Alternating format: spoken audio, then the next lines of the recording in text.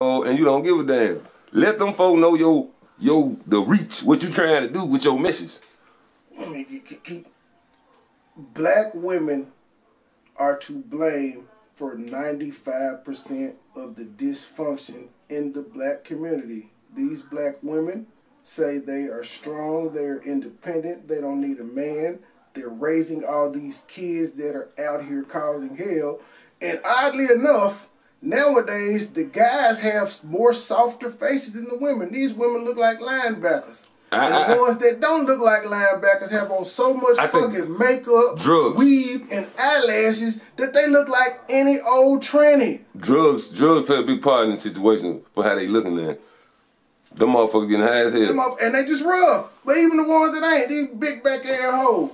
Deep voice talking ass bitch. Oh, weak ass nigga. These hoes is tougher than niggas now. Yeah, I know from probably both our personal experience, we know motherfuckers can get ignorant. I know you done been through situations and shit, both of them, but you ain't got no advice for them young fellas out there with dealing with these women when they meet them? Hey man, stay away from ratchet hoes. Set you some standards. Like first, they give them your definition of a, if you had made the hood definition of ratchet hoe, what is your definition? Whatever you see as soon as you cut on IG. Explain to me. I mean, I pretty much know, but they might not understand. I will show you mine. My IG look like a goddamn... I'd be embarrassed to open this motherfucking public. Not gonna lie. Go think you on a porn site. Yeah, you gotta say, I said the first 5. Can you see it good? You might want to blot your name out. I don't give a... No, I'm public, man. Who the fuck is see? These bitches doing it now. They be tempting me, inboxing me now. That's well, you said. I said the first 5. Didn't so I'm saying this here. That's a problem in the community. But if they didn't have a crowd or nobody, goddamn it, paying them no attention, they probably would stop. I agree. That's why I just told the young men, stay away from these ratchet hoes. It's okay to pump it up. Give them $40, go back your way. Don't get these bitches pregnant. But I'm don't saying, have no relationships with them. Get you a high value one. Get you a woman who has a marketing degree or who's studying to be a biologist or a pharmacist or some shit. It's a difference between a hood ratchet and a working ratchet. Yeah. Because there's some motherfuckers working and shit, got their shit together, still ratchet as hell. But you ratchet, man, you ratchet. Can you take a ratchet bitch to a Fortune 500 meeting with you? I don't think that would be right.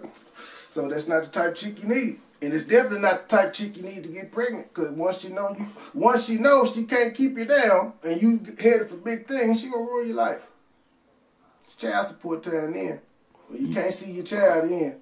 I know we were talking about that off camera. We was just talking about the child support and shit, and you were saying about the what you were saying, it should be 50-50, 6 months, and a lot of women don't want to do that. Yeah, however y'all work it out, it should be 50-50. Child support shouldn't be needed unless it's just one of them niggas that refuse to help. But I feel like if the child is at my house 6 months of the year, I take care of all his housing, clothing, food. The mom does the same. If either one of us need help during that 6 months, we help out. I know you were telling me an interesting situation you had in your personal situation. You can elaborate if you want to. You ain't got to, you don't want to, about the, and let them know your personal experience or what's going on in your life and why you feel the way you feel. Okay, I go into it by going with a post that I made today that I'll be speaking on later on page. MONEYBOY Trey on all social media, by the way. Yeah, let them know. TR3Y, MONEYBOY, one word.